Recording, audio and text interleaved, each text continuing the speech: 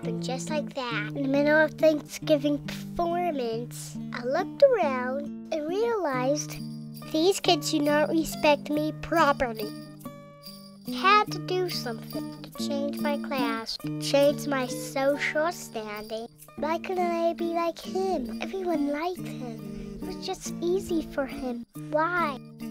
I've been going about it all wrong. I did my research. I watched what everyone else was doing. I took notes, I made lists, and I figured it out.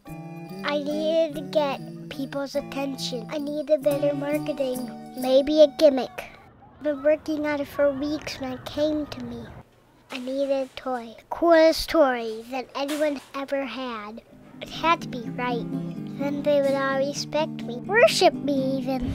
I saved my allowance, wrapped up my gold stars, did extra credit, and then I got it. And it was the greatest toy ever invented. This was going to change everything.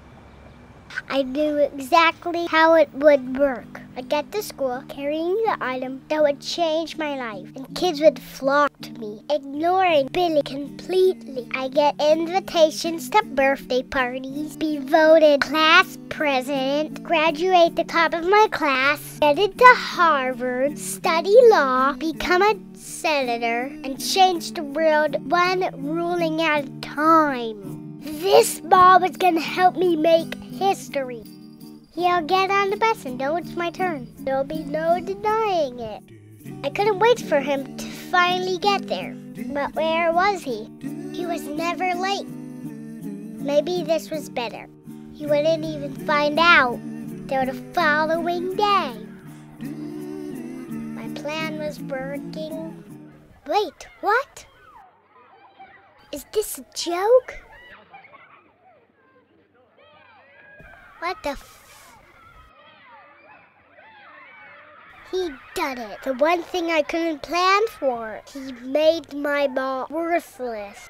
He was smarter than I gave him credit for.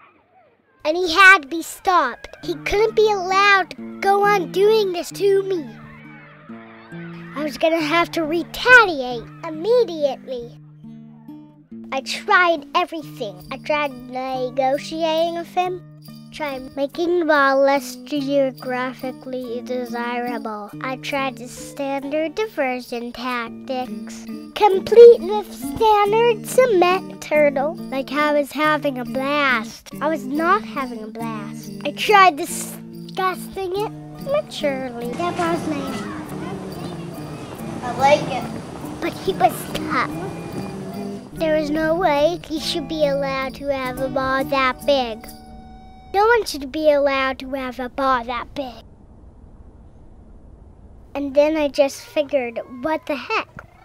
And I joined forces with him. We even became friends, best friends. Yeah, I would never ever believed it either. We were actually having fun together, doing real things that friends do together, like real people. He started to trust me, even letting me play with the ball. I was on the inside finally. I was legit. And when you're legit, people leave you alone with their stuff.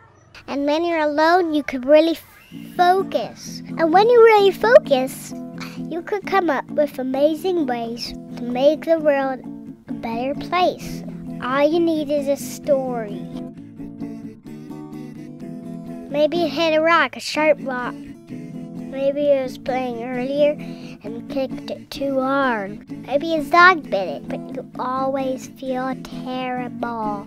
At least you act like you feel terrible. It doesn't actually have to be real. It's not like he deserved to have a ball that big. It's not like that was fair. He knew he couldn't treat people like that. That was making people feel bad about themselves. That's just the way the world works. You can't change it, you just have to accept it. Sure, there are casualties along the way. And also there is a real sense of accomplishment. Now I could grow up and work for Coral Grove in peace.